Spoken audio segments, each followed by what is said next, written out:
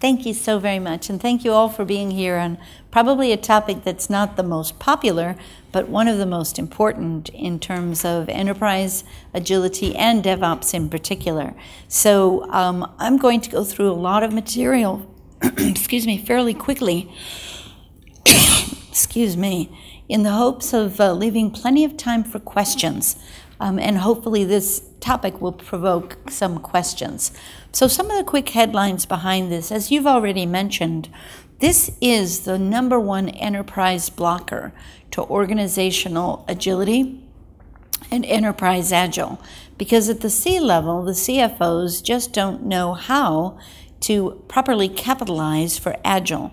We're going to do a deep dive into why that is and offer you a playbook as well as some very simple guidelines to help your C-level executives understand this to the greater good of the organization and DevOps and agility. So why is a playbook so important? Bottom line, the world today is so complex that some of the rules that were written into the government guidance and the regulatory requirements has not changed. The language of the guidance has not changed, but the world has. And bottom line, organizations fall into the trap of trying to solve this complex adaptive problem with a very technical, deconstructive approach to interpreting the letter of the law or the language of the guidance. And that creates a block to organizational agility adoption, sometimes also raises polarities.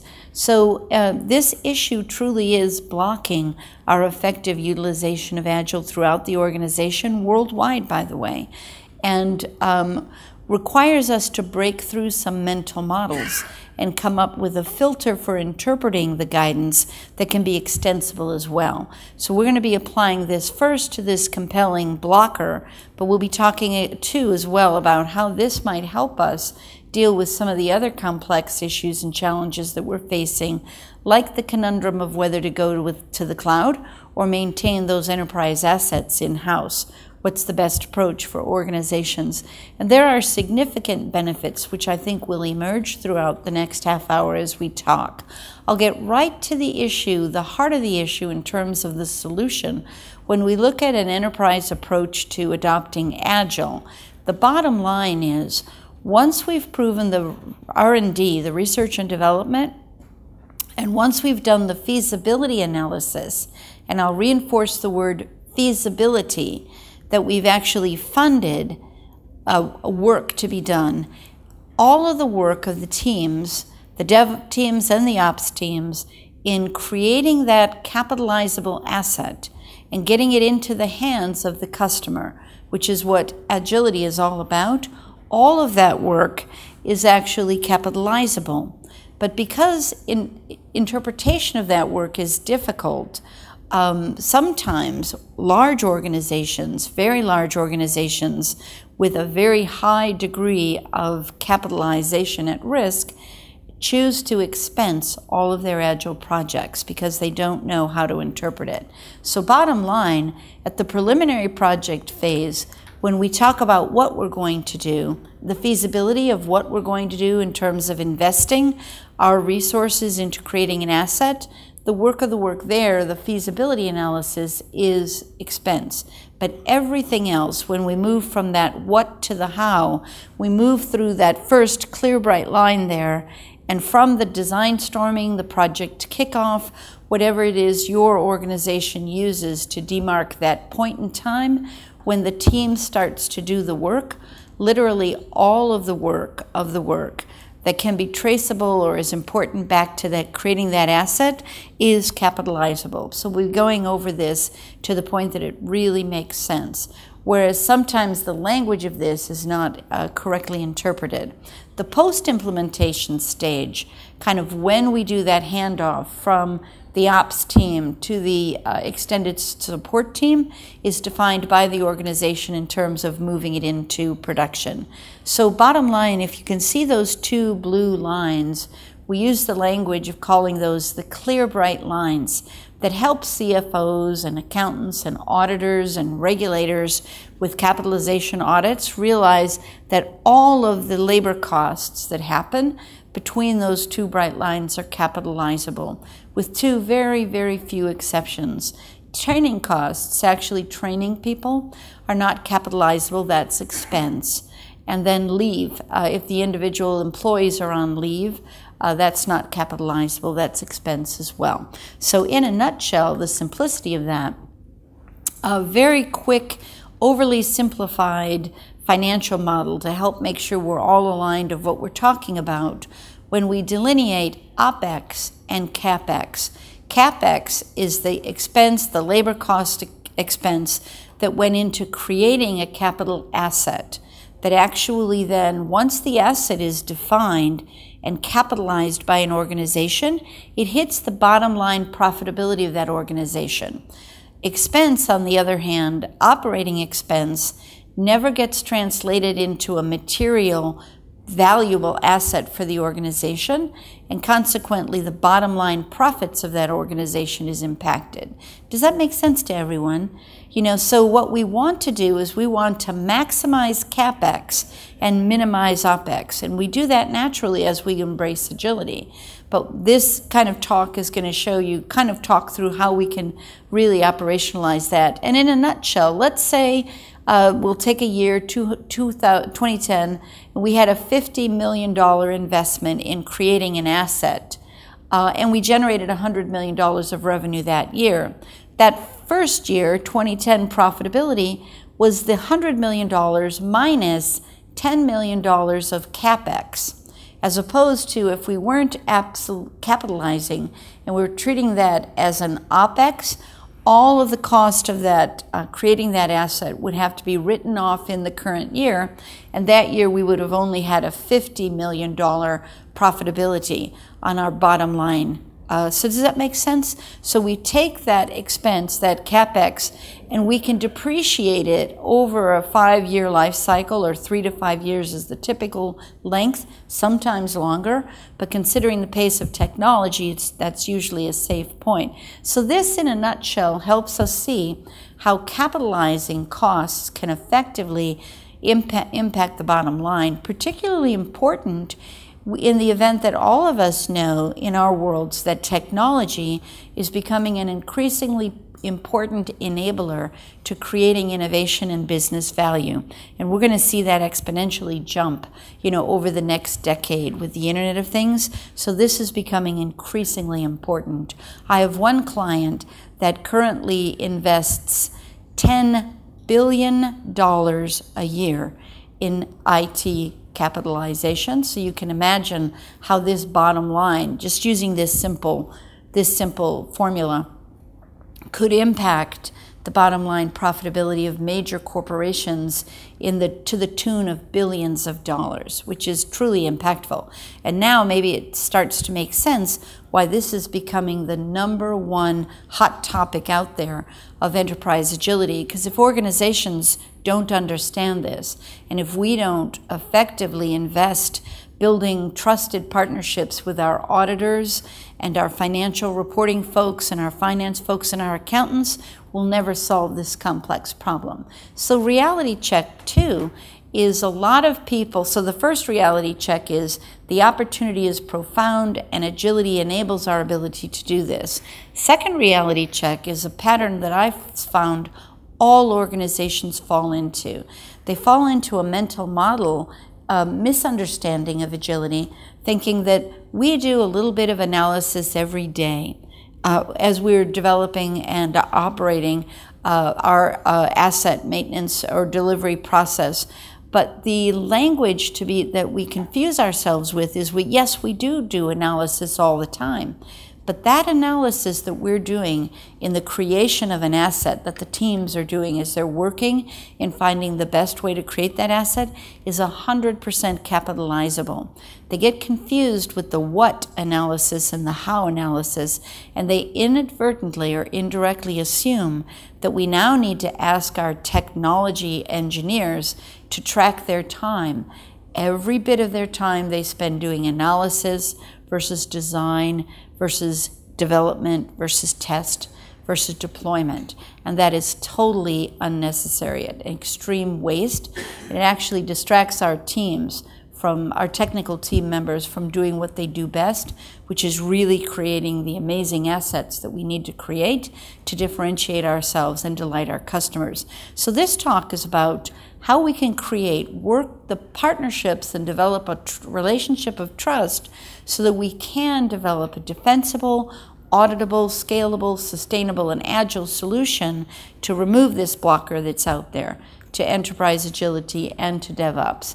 So the quick capitalization playbook that I've put together for you to use, it works again not only just for solving this complex adaptive problem, but any other problem, like, for example, organizations that are challenged with understanding ITIL and how that fits in, or like organizations who may be struggling right now with trying to look at the bottom line benefit of moving to the cloud versus maintaining that asset schedule of depreciation themselves within their organizations. So step number one, as we've been learning throughout the day, yesterday and today, it's always about the people.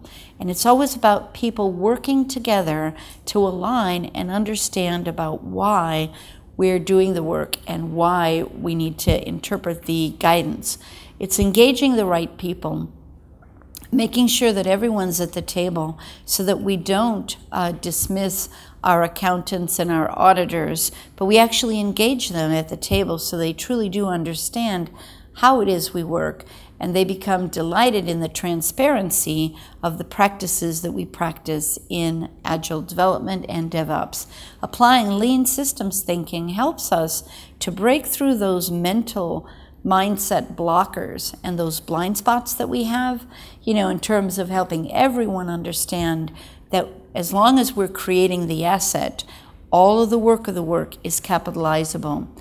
Zooming in and zooming out when we need to. One of the things we've learned very effectively in Agile development is design the test first.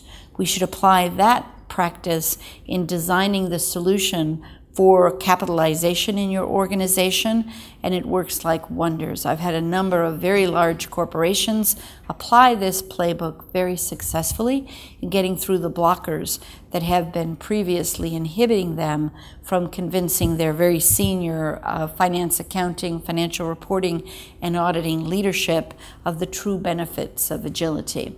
And then discover simple rules. As I mentioned earlier, one of the reasons why this has become such a complex problem is that the solution is complex, and it requires us to apply simple rules to cut through the chaos, whereas a lot of organizations and individuals fall into the trap of overly complicating or overly engineering a solution. We want to apply simple rules. So in this deck, and in the appendix of the deck, there's a lot of technical detail and a real simple decision tree that reduces all of the guidance down to a set of simple if-then-else rules that you can help work with in terms of your organization to educate the folks that need to be in to align on coming up with the right solution. Co-create your solution with all the players at the table. Very important, so that you're working together with your finance and your accounting folks, and particularly your technical accountants. Because if in your organization you have a role called a technical accountant, ultimately it's their job to solve this, and their career depends on it. So you're going to want to work in harmony and collaboration with those technical accountants as well as the other accountants and the experts, and share knowledge and empower your people. So we'll go through the playbook pretty quickly, and you'll have this as a reference, but really start by understanding why and building the trusted relationships with the right people at the table to reduce the risk of overexpensing and to reduce the risk of bottom line profitability and sometimes even survival, if not thriving, in your organization as they're dealing with the competition of the marketplace today. Ultimately, it has profound impact on not only the company's bottom line, but it's on the company's or the organization's ability to actually invest in innovation and in creating future profitability for the organization.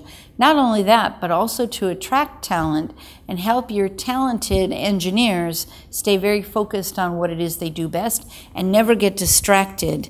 All of us have probably experienced that. What does an engineer feel like if we tell them they need to track every minute of their time? In terms of, I mean, it's bizarre, right? We don't get accurate data, and we get very unhappy engineers if they have to be distracted from the really challenging job of staying razor-like focused on creating assets. So start with why, engage the right people. And this is just a list of the types of people that you're going to want to engage as you work towards solutioning this challenge in your world. There's never a single answer, but you want to get the collective wisdom of all these roles at the table. The importance of getting everyone engaged at the table from the beginning is that they feel as if they're creating this solution, and you're going to cut through a lot of unnecessary resistance. If you come up with the solution together, you don't have to defend it. You actually sell it together. And that's where kind of the magic happens in terms of cutting through this complex problem with a very, very simple and defensible solution that is auditable. So apply lean systems thinking, help look beyond specific language challenges in various compliance or internal policies, procedure documents, to actually understand the intent or the spirit with which the guidance was written. Remember, most of the guidance worldwide, certainly in the United States, was written emerged out of the 1970s and 80s, and was written possibly in the 80s and early 90s. Anyone been around during that time? The world has changed significantly, but the language of the guidance has not, and that's what trips us up. I'll give you a very specific example. In the 1970s and early 80s, if any one of you were there, the process of moving code into production was labeled deployment, and was quite a bit different than the world of continuous delivery, continuous integration, and DevOps. So the guidance actually says deployment costs are expense. But intentionally, that was not the intent. The work that we're doing now in moving our code into production is a continuous process, and it actually is vital to the creation of the asset. Does that make sense? So the costs, in other words, the asset that we're deploying into production cannot be received into the hands of our customers until we go through that process. So that process and all of the costs related, the DevOps costs related to that, are capitalizable. Yet if the CFO is reading the letter of the law and they see the word deployment and they ask you, is that a deployment cost? And you say yes, then the conflict actually starts to, and the distrust starts to kind of exaggerate. Does that make sense to everyone? That's just a simple example. But if we apply lean systems thinking and why, and we understand the intent of the guidance, then we can align with all the right players in the room in terms of accurately interpreting it and being able to defend it in terms of each organization's interpretation. This is a slide that I get from one of my very large international clients who've adopted this approach and designed the test first, and were able to break through this as a blocker. They'd been struggling with this for many, many years until they learned this playbook. They designed the test first, and here's how they've actually operationalized that test. So we're sharing it with you as an example of how one very, very large financial services company has solved it. Here's an example of the simple rules, the decision tree, the actual code that I wrote here to reduce that very large guidance down to a simple decision tree that you can work into your test. But you always want to start with the test first, get everybody aligned on it, and come up with a very, very simple solution. Amazingly, the complexity of this challenge and the impact that everyone is facing all over the world with it can be reduced to quite a straightforward, simple solution when we've got all the right people aligned on the right interpretations.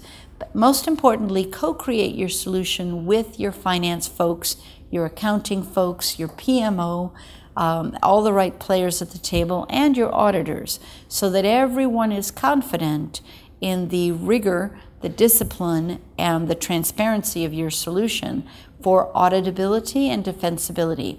That fear of future potential audits is what holds a lot of organizations back in terms of interpretation of the guidance. And then share knowledge and empower your people. Once you've come up with a solution, it's important to share it with your tech leads, with your dev leads, with your ops leads, so that everybody understands with clarity how to properly quantify CapEx versus OpEx. And it's important in particular to define the control points that are necessary to memorialize the evidence that you're going to need for future audits. Generally, I encourage organizations to put those control points at the DevOps level at the release train, and or at the front end, the first clear bright line at the front end with the PMO and the people that have the financial authority to actually fund the work that's being done.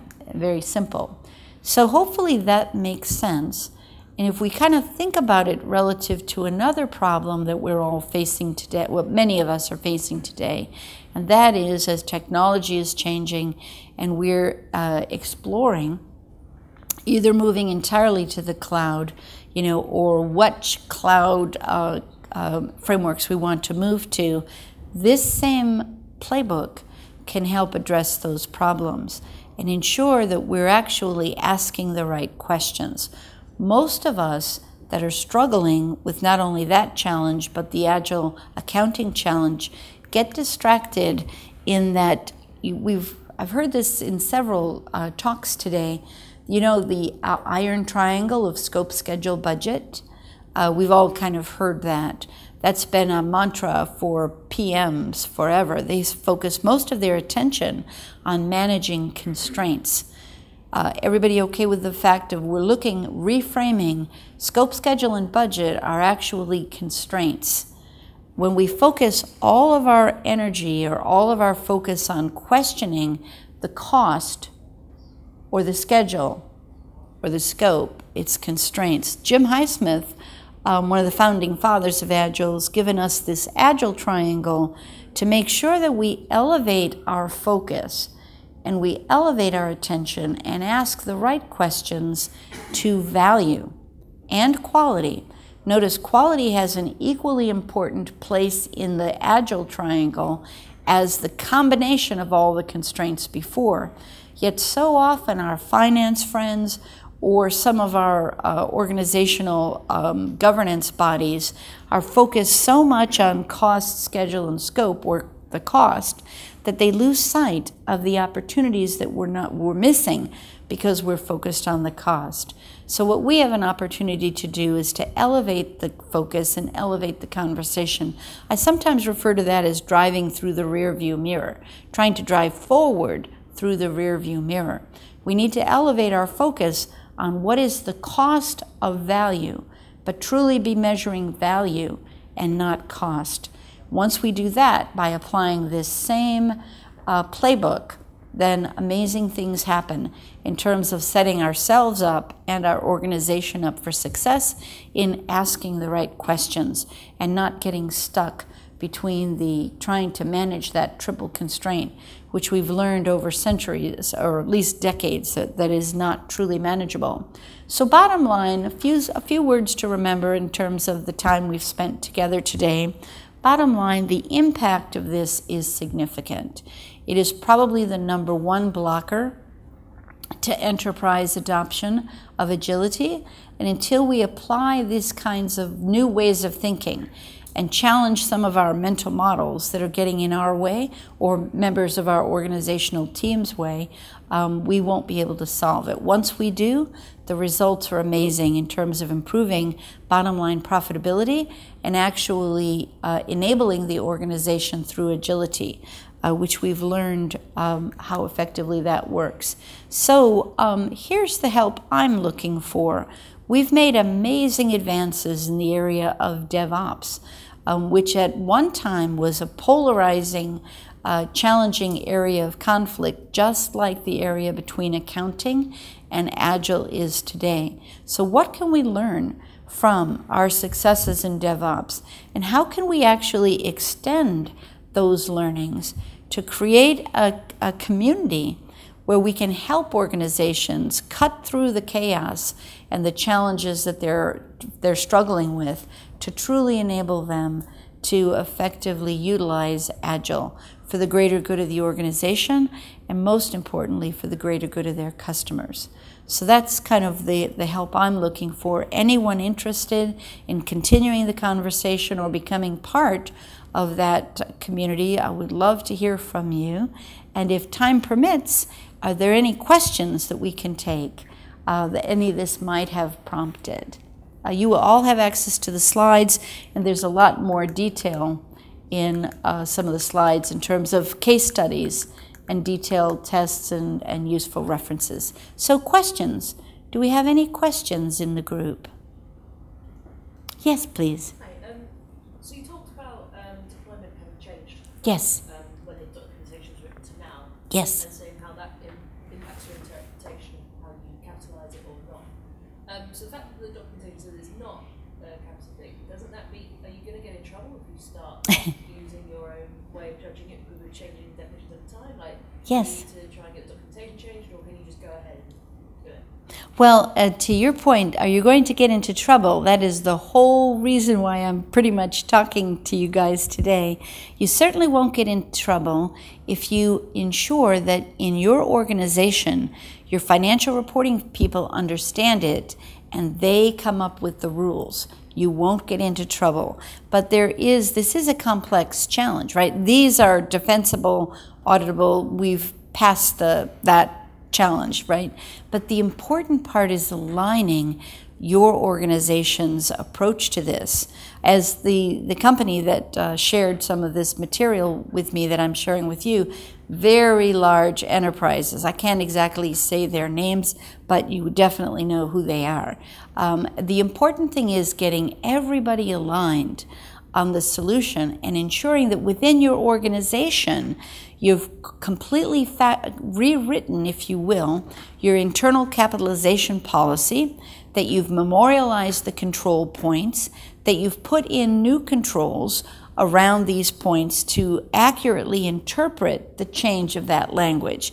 It's not simply expecting one person to kind of say, aha, now it makes sense, I'm just going to run with it. Then you would get into trouble. But when you follow the playbook, get all the right people, understand why, craft the solution, challenge the old control points, with the new control points. Does that make sense to everyone? A lot of the old control points that were providing the appropriate mandatory compliance with the regulations that were written in 1980 are completely different. Where's the natural new control point? At the release. At that point of the release, right? Not scattered all over in the framework. And sort of when we help auditors understand that, and we help auditors understand the transparency and the traceability that we currently use in enforcing our movement of code to production and starting to depreciate the asset, then that's what you're looking for, that alignment and that collaboration with all the right players. Great question.